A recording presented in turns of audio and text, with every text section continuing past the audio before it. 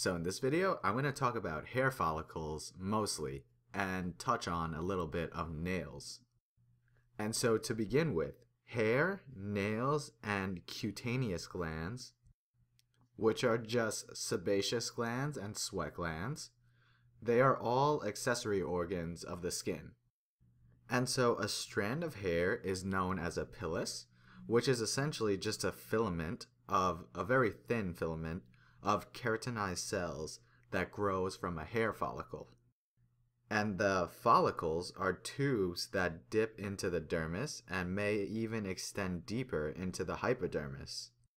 And towards the bottom, the follicle goes down and muscles and nerve fibers are entwined around each follicle. And so as a result, when hair moves, any type of hair movement will cause a response and nerve firing. And so if you've ever had someone brush up against you and your hair moves a little bit, you can feel it. And it's pretty sensitive. Anyway, so the point is follicles essentially respond to hair movement. And then now let's talk a little bit about nails for a bit.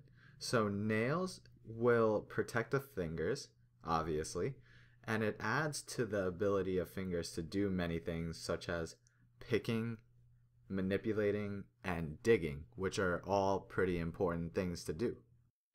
And so anyway, back to hair. So towards the end, or like the lower part of the hair, you actually have living cells that divide and grow to make the hair longer, and then blood vessels nourish the cells in the hair and can deliver hormones that will essentially change your hair growth.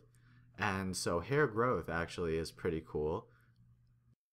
And it occurs at different rates in different people, but on average, the rate is around 1 to a half an inch per month. And then finally, if you were wondering how hair color is made, so hair color is created by pigments of cells producing melanin in the hair follicle. And so when you age, the pigment cells die, and then that's why your hairs turn gray and white. And so that pretty much sums it up for hair follicles. Thank you for watching this video. I hope you liked it and found it useful. If you did, please be sure to give it a like and subscribe if you want to see more videos like this.